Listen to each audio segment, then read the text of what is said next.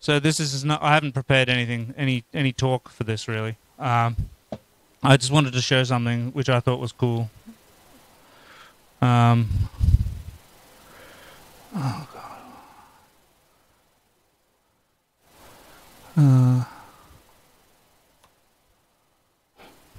Oh. Hang on. I'll be quick.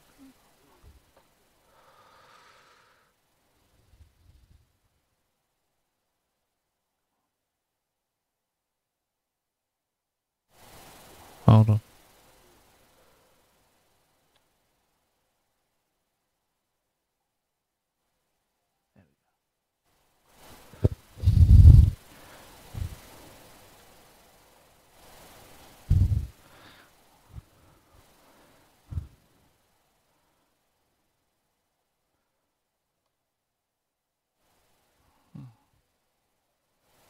Okay. Can you see my computer? Oh, I can look. Yeah.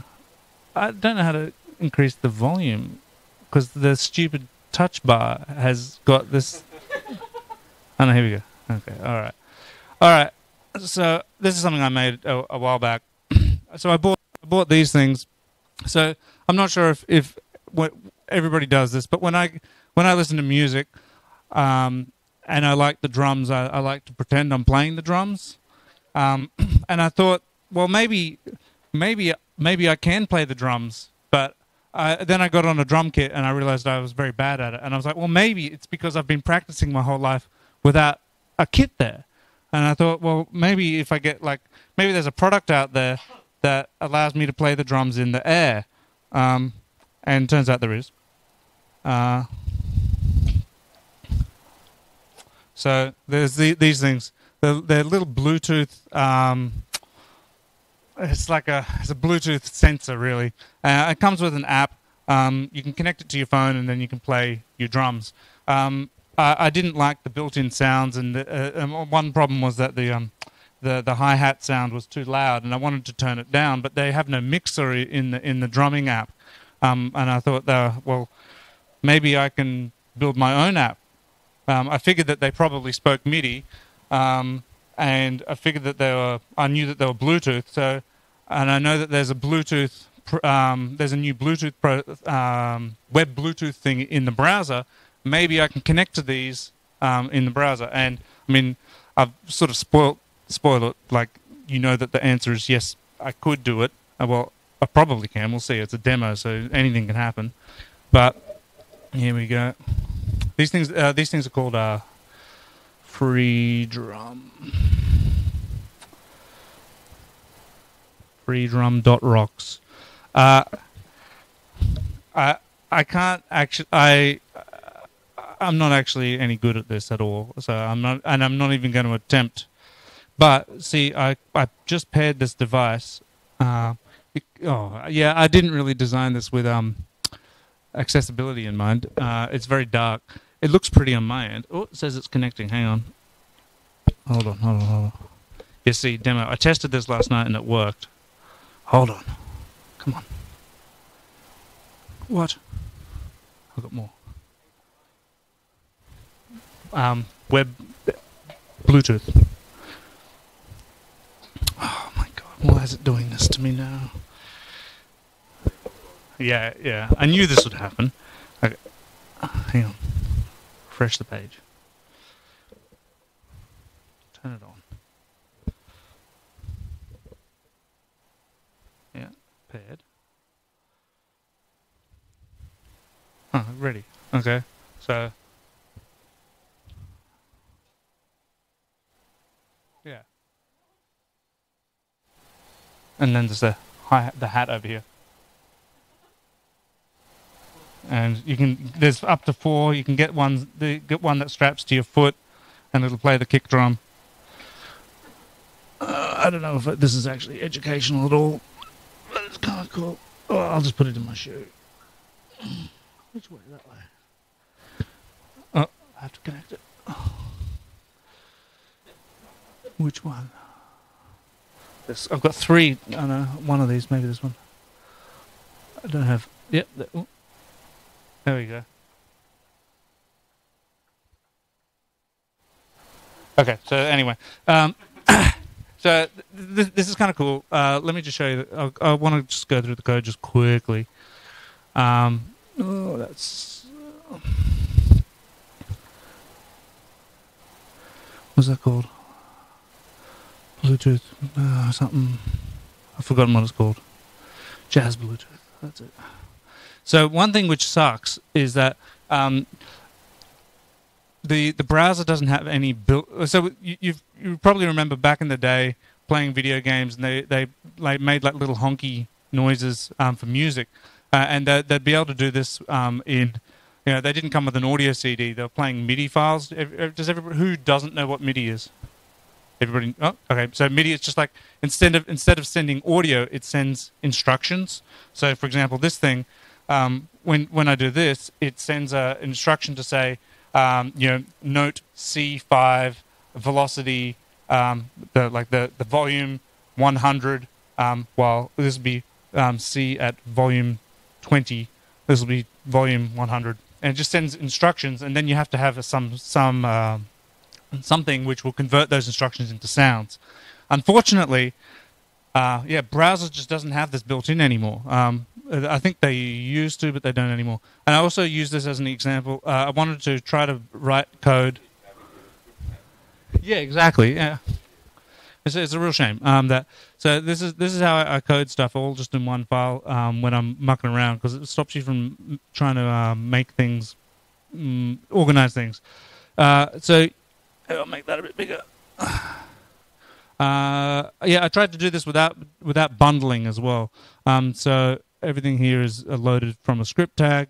Oh god! So you have to get these stupid names. I had to reverse engineer a lot of this stuff, and then I found out after I'd finished it that like the information was on a forum. I spent like 6 hours like trying to figure out. Getting the messages, trying to decode, because you just get binary. The MIDI message is binary. I just had to guess that it was MIDI. Turns out it was, but with this offset, and I had to mess around with it. Anyway, I figured it out eventually. Let me find the Bluetooth. Oh yeah, so you just do this kind of stuff here. You connect, you get the services. So each one of these devices has services that it provides, and then those services have characteristics, and then you can listen to the characteristics are the things which are sort of like producing values. So, for example, here, let's find out what's listening for this. Yeah, here we go. Yeah, so this particular device, that's when it disconnects. Here we go. Characteristic value. Yeah, so when the characteristic changes, so this characteristic is this note, I parse it, convert it into MIDI instructions, and then I send it using this thing called, I have to use a Jazz plugin. It looks on this, not a very cool looking website. But if you download this thing and get this Chrome extension, it allows you to send, it gives you like a virtual MIDI instrument in the browser that you can send MIDI instructions to, and then it plays it. So the browser is actually not playing the sound. A service which is running on my computer, which is interpreting the messages, is playing the sound, which is unfortunate. Yeah, so you have to have that plugin and the extension installed. But then, yeah, you can do cool stuff. But yeah, I guess, yeah, what I wanted to show was, yeah, you can do cool stuff with web Bluetooth. You can connect to devices. You can probably connect to your phone or your watch, smartwatch, and you can query it, figure out what services it provides, and then you can even send it messages. So, for example, this thing allows you to like configure it. So, different sensitivities for the different drums and positions and stuff. I can send a message to these things which configures it, or updates it. I can send it a binary blob to update the firmware on it. So yeah, any devices that you have which speak Bluetooth, if you can manage to dig up the documentation for how their Bluetooth protocol works, you can potentially write your own custom software for it. One more interesting thing is I found that see these things. Whenever I move one of these, it's like the green ones are notes, the blue ones are control messages. So that you'll notice that it sends like sort of incrementally blip blip. That's it. It uses a MIDI control message to communicate the battery level. It's like they're sort of abusing the MIDI protocol to communicate device information. They also support actually querying the device information, but I didn't know that when I figured this out. But the interesting thing here is that I thought, those little buttons, it's kind of like a light on a real piece of hardware. Whenever something comes in, it lights it, and whenever, and it sort of fades over time. This was blocking the MIDI messages from being processed, the CSS. So that I thought was interesting. So I had too much CSS happening, and it was delaying my drum hits. So I actually had to modify my CSS to get my drum hits to be performant.